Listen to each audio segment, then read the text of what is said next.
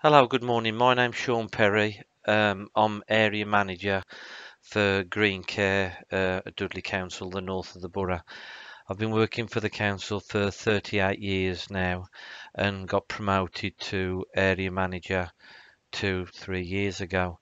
I decided to take the apprenticeship, which includes the CMI level 3 in management qualification, just to see whether I could improve my knowledge in management and if there's anything else that I need to know to bring to my role.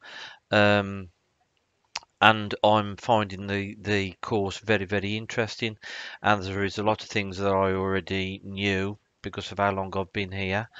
You might think because of the age I'm at and myself at 55 about going back to college might be strange, but it was to start off with. But as I say, it is quite interesting.